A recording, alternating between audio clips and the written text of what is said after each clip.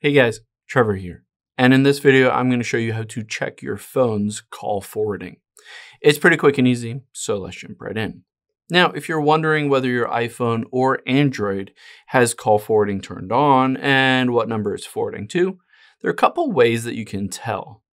Let's open up the phone app here. And on here, we're going to type in the asterisk or star pound 21 pound.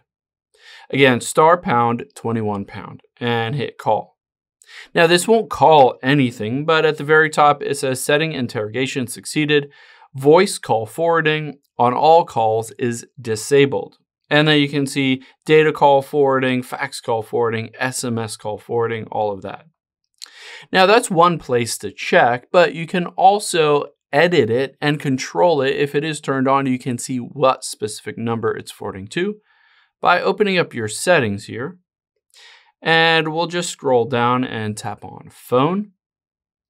And then you can see call forwarding. I can tap on it and mine is currently turned off as it said, but I can toggle it on and just tap on forward to, and it will show me a specific number that I can enter in and have all of my calls forwarded from this specific phone, this number, over to another phone or another device.